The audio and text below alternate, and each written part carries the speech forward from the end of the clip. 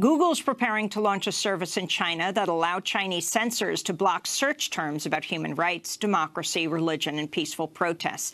That's according to The Intercept, which reports the project, codenamed Dragonfly, was launched in the spring of last year and accelerated after Google's CEO met with a top Chinese government official in December.